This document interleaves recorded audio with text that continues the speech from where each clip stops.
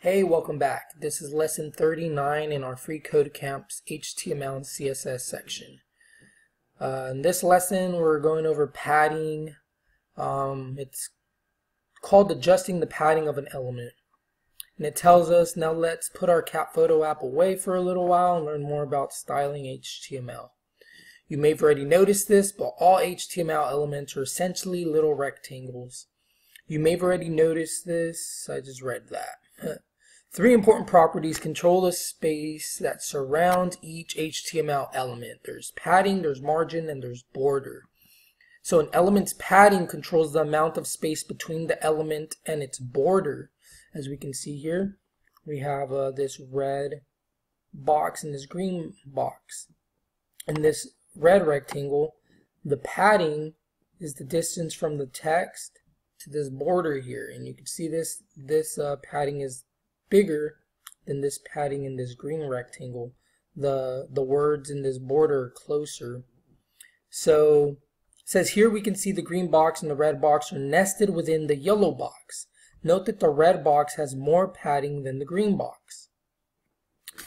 It says when you increase the green box's padding, it will increase the distance between the text padding and the border around it.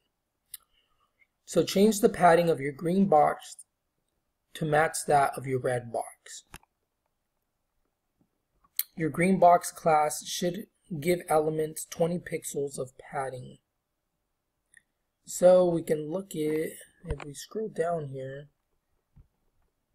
we can see that our red box has a padding of 20 pixels.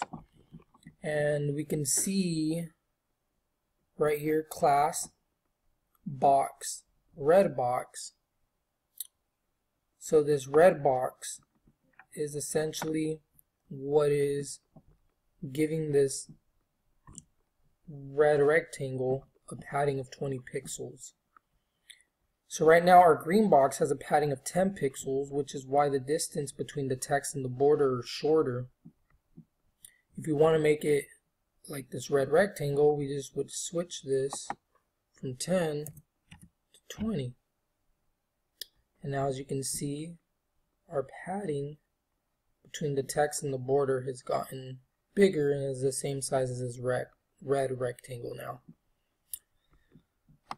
So your green box class should give elements 20 pixels of padding, and it does, and that is it for this challenge.